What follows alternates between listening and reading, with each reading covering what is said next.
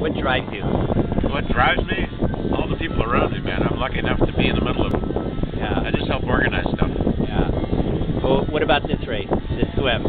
Well, this is our third attempt, and I'm glad it's in the bank. So we're real happy. World record holder, how's that feel? Feels good. Feels good. Although I realize it's temporary. People are nipping at our heels already. Well, are you going to stand still? Am I going to what? Are you going to stand still?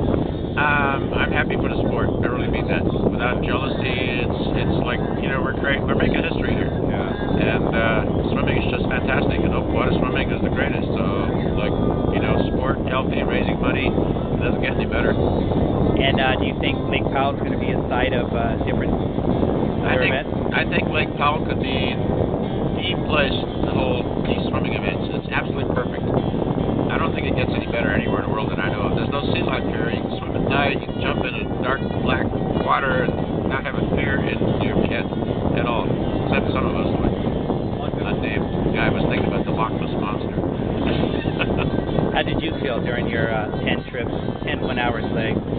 It was good. You get, it's like swimming in a pool. You get to work on your stroke. And one leg I'd work on my thumb, another one I'd work on my elbow, then I'd work on my kick. And it's a lot of fun. It's a great place to swim. How did you pick your teammates here?